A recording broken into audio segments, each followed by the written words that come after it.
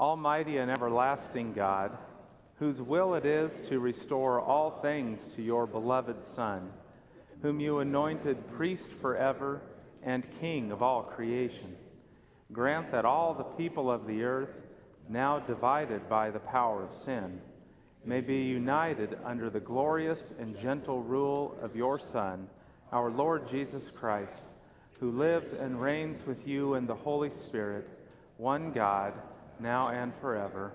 Amen.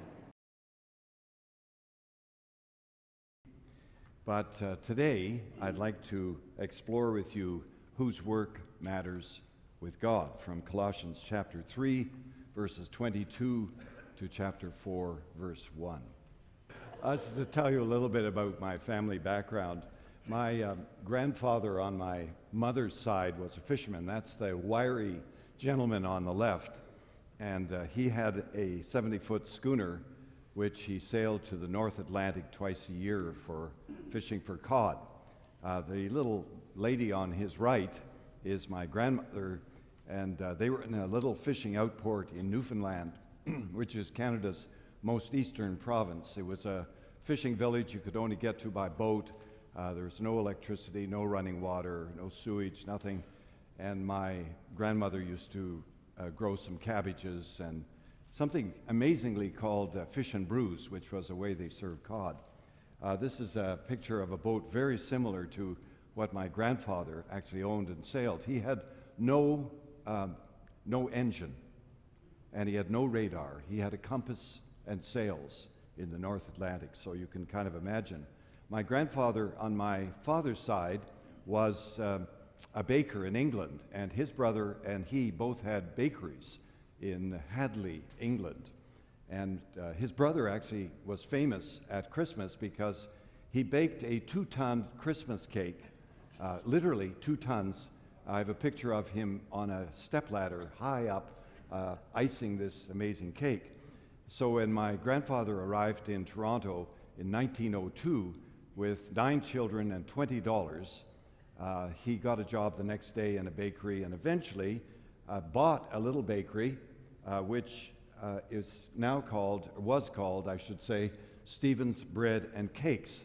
Now, the horse-drawn van looks pretty good, actually. It's got a kind of beveled window, but the horse looks really mangy. I mean, it's really mangy.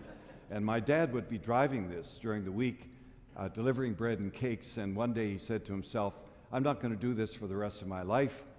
So he decided to study at night for his CGA and eventually got a job with a bank. My mother, actually growing up in this outport, learned how to survive. This is a picture of her as a younger woman, actually, when she's taking bread out of a wood-fired stove. I don't know how many of you have cooked on wood-fired stoves. Yes, you have. Wonderful. But she was a homemaker. Her work was a homemaker ever since she married. Although she came to Toronto at 16 years of age to become a domestic in a home of a very famous Canadian who is a television anchor. And once she was actually flying to Florida where they had a condominium, and beside him was this gentleman, and she said, well, you're such and such, I won't mention his name, and he said, yes, I changed your diapers. So anyway, but my dad eventually became a president of a steel fabrication company. He's here on board a ship. And so our family has been a working family.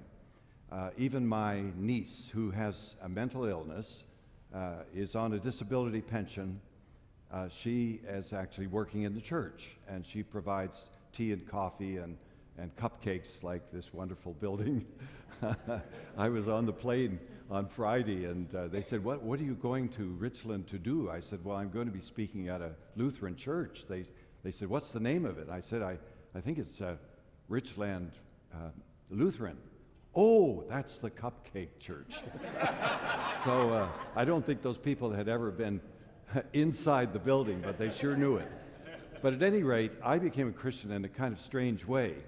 I was baptized at 16 by immersion in a Baptist church, but I wasn't a believer. And that's not supposed to happen in a Baptist church. It could happen elsewhere, but it's not supposed to happen. But I found myself in church services sitting right back in that corner over there, spending the service, which I found was boring, spending the service making drawings of various projects that I would be building.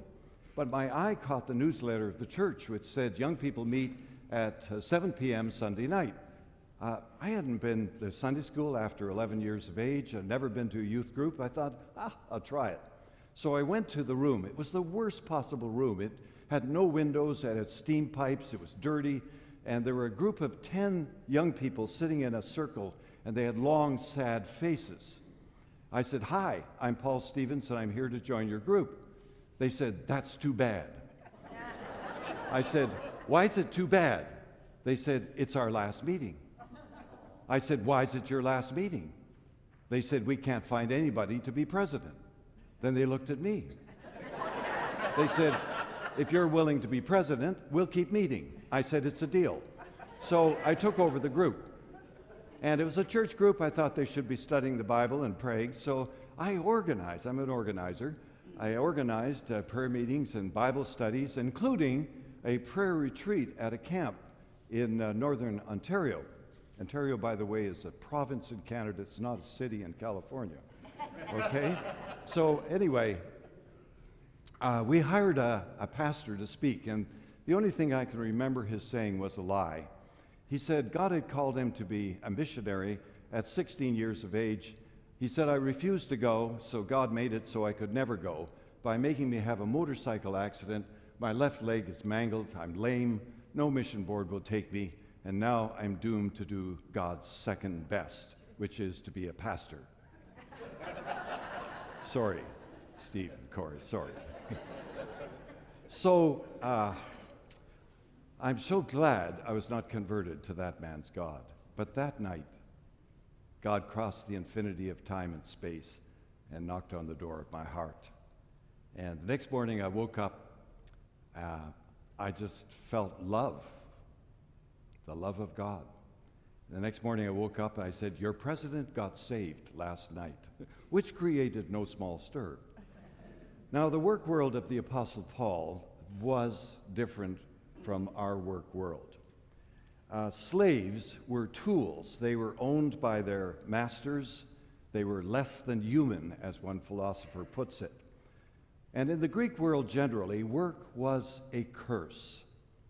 The citizens of Thebes were forbidden to work. Who did the work in the city of Thebes? Slaves. What did the citizens do? Friendship and politics, much like the United States in the last month. But in the Jewish world, work, and in Canada, by the way, too, work was prized, and rabbis usually worked at a trade.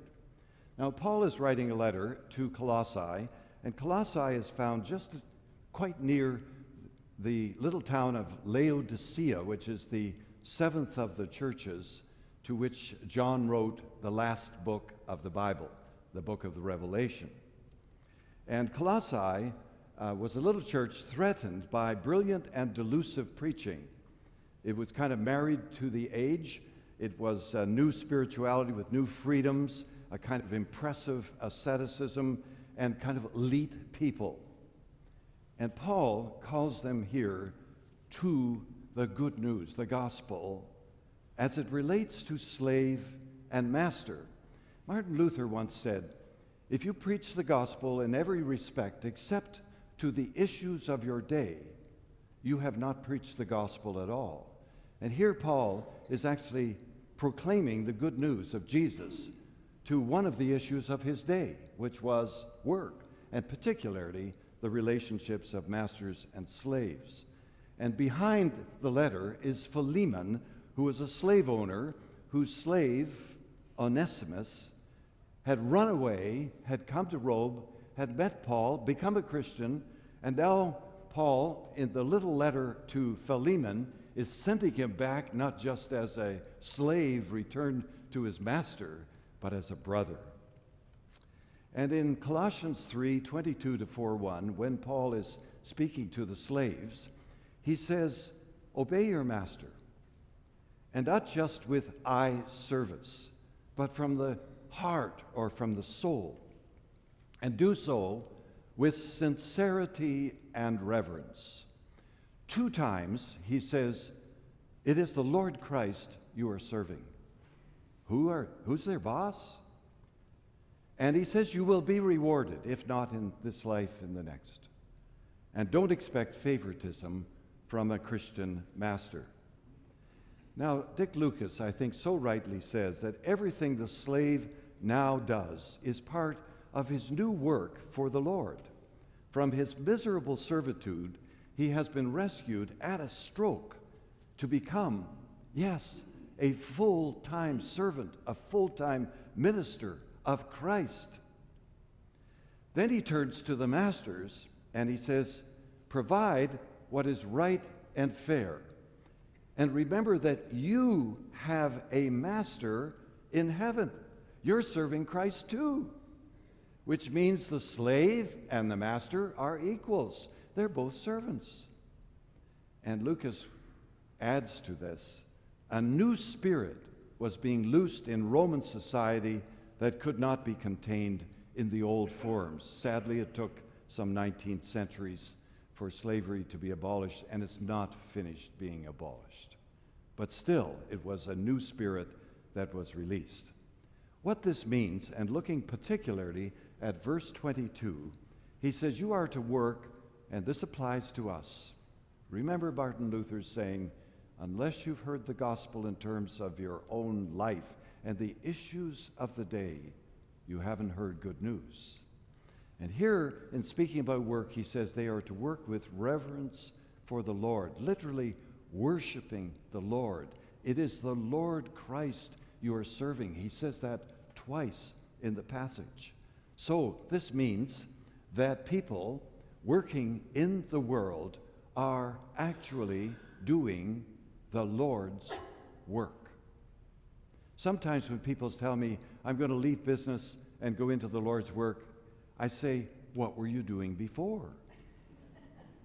It's okay if God so leads you from one kind of Lord's work to another kind of Lord's work. But don't say you're going from secular work to the Lord's work. The Bible actually, amazingly, opens with a picture of God at work. The very first verse of Genesis. And so, David Jensen says, God doesn't sit enthroned in heaven, removed from work, willing things into existence by divine fiat. Unlike the gods of the Greco-Roman mythologies, who absolved themselves from work, dining on nectar and ambrosia and wonderful coffee from Richland, in heavenly rest and contemplation, the biblical God works.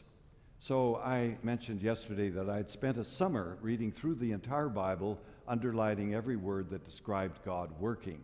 And it was amazing. I'm just summarizing here a few of it, but he communicates, he organizes, he beautifies, he helps, he heals, he saves, he mediates, he rescues. It's just fantastic. God is still working, as we read in the gospel passage, and Jesus said, I'm working too. The Bible actually describes for us a lot of people working and doing the Lord's work. We have a livestock breeder in Jacob. We have a futures trader on the grain market, Joseph in Egypt. We have a silversmith in Bezalel, Exodus 31. We have a project manager, and that's Nehemiah. We have a wine taster in Nehemiah. We have a dumpster dipper in Ruth the Gleaner. We have an orchardist. This is good for Columbia River. We have an orchardist in Amos. We have a bureaucrat in Daniel. We have a politician in David. We have a mobile home manufacturer in Aquila and Priscilla. We have an agent for the IRA. In Canada, we call it the federal, what is it? Well, whatever it is, you know what it is. They're after our money. But we have that in Zacchaeus, the tax collector, and we have a craftsperson in Dorcas, and we have a textile merchant in Lydia, who is also, by the way, the first woman pastor and the first pastor of the first church in Europe. Very interesting. But the Bible also reveals that God invites human beings to be his co-workers with God. With God, we're working. Genesis 1, 26, 28, and 1 Corinthians 3, 9, where you have that beautiful phrase, we are God's co-workers. And so yesterday we explored just for a moment, and I'm sorry for the repeat, but we explored how God is a creator, inventing new things, and he is just as creative today as when he started to make this 5 billion light-year universe. But he keeps everything running. You couldn't breathe another breath if he did not sustain the universe. And what happens if he were to turn off gravity? We'd be floating around like in a spaceship. And then he sustains patterns of time and weather and climate, and he sustains the universe, and he sustains life systems.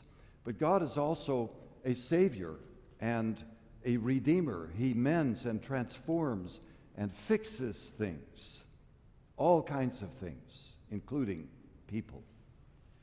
And he rescues and redeems the lost. He saves the whole person.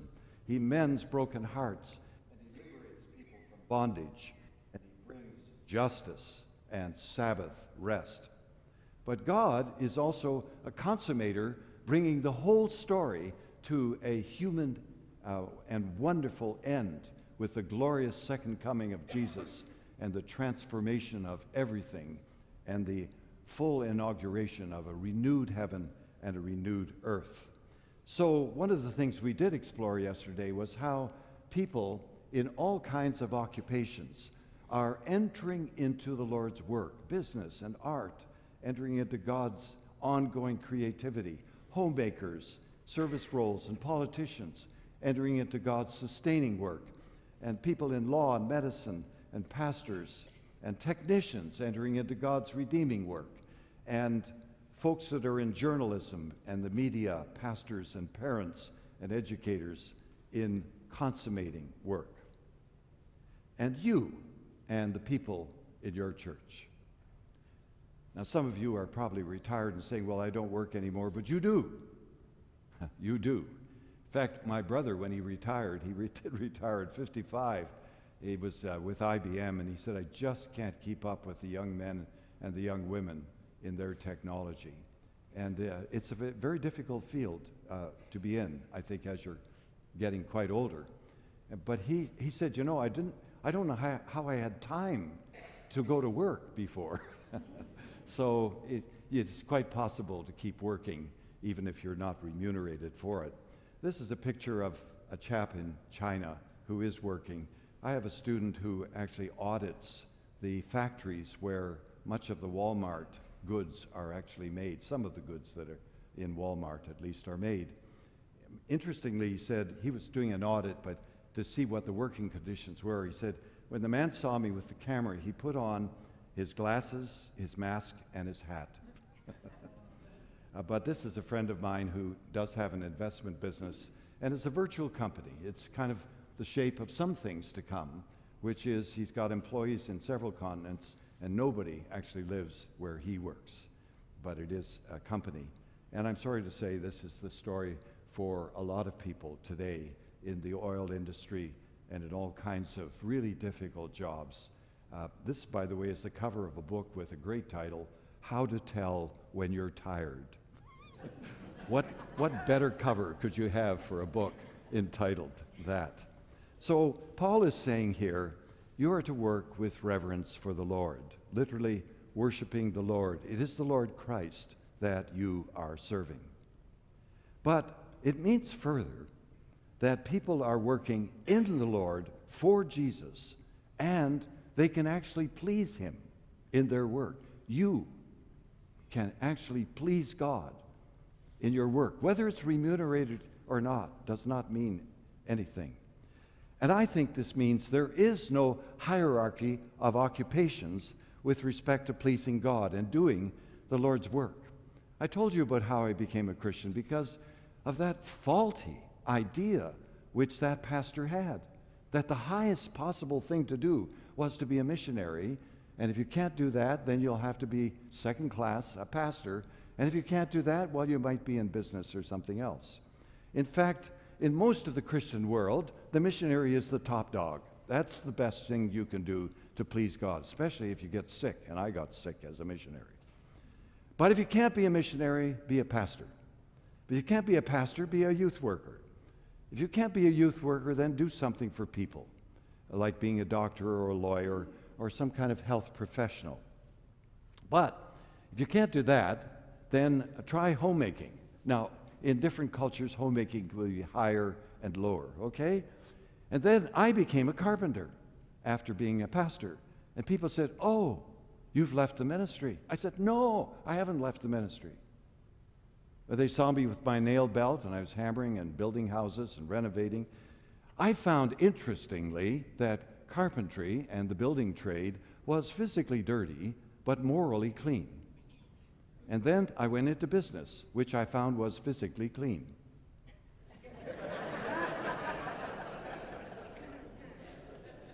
And then there's politics. Depending where you are. Again, in the old Greek world, it was pretty near the top, but it's not too near the top, I think, in most of our world. And then marginal occupations like being stockbrokers and so on.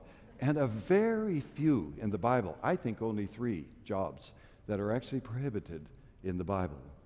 So William Tyndale got killed for saying this, so please don't do it, okay? I want to see my wife later tonight. But he said there's no work better than another to please God.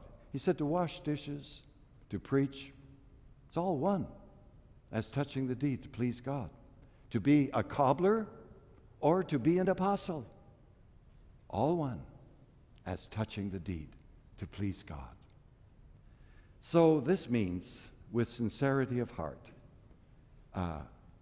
Secondly, the first part of the text is we're reverence for the Lord. We're doing the Lord's work, and we can please God in what we do. Doesn't matter whether you're earning money with it, but you can please God with that meal you're making today, or that deal you're going to make tomorrow. But the second part of the verse is with sincerity of heart. And this is, if you like, the first part was the vertical. It's our relationship with God in our work life. And most of us spend somewhere between 40 and 80 hours a week working, okay? Maybe less, maybe more. But this part now deals with the horizontal, with sincerity of heart. That is in relationship to your boss, to your master, to the other colleagues, and so on. And what Paul says here is really significant. He says, do it from the heart, like get into it.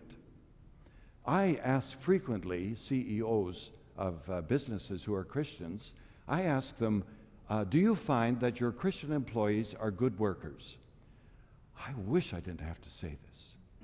He said, generally, they're not. They don't get into their work. They're more interested in getting out to a Bible study in the church or a small group. So Paul is saying here, get into it. Put your heart into it. And not with eye service. I mentioned my dad became a president of a company, and I worked in that company in the tool room, in the punch presses, and the warehouse, and so on. But I noticed when I was out the back, my dad would always do a walk around every day and talk to every employee. How's your wife? I know she was sick yesterday, so on. And as soon as he got out of the office, everybody became very busy. They were really industrious. And then as soon as the door shut and he was back in the office, they pulled out their Coca-Colas and Playboy magazines and they relaxed. But Paul says, not just when your master's eye is on you. There's a beautiful Greek word for this, ophthalmic, from which we get the English word ophthalmologist. Not just with eye service, but from the heart. And don't seek favoritism from a Christian boss. And ultimately, and I don't understand this part of the verse fully, but ultimately you will be rewarded, if not in this life. So what are the biggest problems of Christians in the workplace? Sometimes, not always, sometimes they don't get into their work. And they don't think their work has intrinsic value. Yes, preaching has intrinsic value. Being a pastor has intrinsic value, but making invoices and baking bread and helping people in a service role as a waitress in a restaurant. That has no intrinsic value. It only has extrinsic value. You know, St. Augustine was criticized for buying his sandals from a non-Christian sandal maker. And the Christians criticized him and said, you should be buying your sandals from a Christian sandal maker. He said something devastating. He said, I do too much walking to walk on inferior sandals. Oh. So we can be exemplary in the way we work and be a testimony to God. Don't think that your work in this world isn't going to last. It is going to last if by faith, hope, and love. There's two ways we look at work. One is extrinsic value, which means it leads to pay, it leads to a provision, it leads perhaps to prestige, and maybe in some countries a platform for mission. But the intrinsic value means it's good in itself. It's pleasing to God. It serves God's purposes. And so we think so often that secular work, so-called, has extrinsic value but not intrinsic value. But Christian work, like being an evangelist, a pastor, a missionary, that work has both extrinsic as well as intrinsic value. But actually, all good work has both extrinsic and intrinsic value. So Paul is here saying, with sincerity of heart and reverence for the Lord. Martin Luther said, the idea that service to God should have only to do with the church altar, singing, reading, sacrifice, and the like, is without doubt the worst trick of the devil. How could the devil have led us more effectively astray than by the narrow conception that service to God takes place only in church and by works done therein? The whole world could abound with services to the Lord, not only in churches, but also in the home, kitchen, workshop, and field. Amen. Let us pray. Gracious God, thank you so much for this inseminating word that speaks life to us in an area of our life where we all do work. And so please, dear God, may we be able to work with sincerity of heart and reverence for you, and to please you in our entire being, so that when people are watching us and working with us, they may even be invited to say, what does make you tick? And we can tell them, it's you, Lord. You are so good and so beautiful. We bless you in Jesus' name. Amen.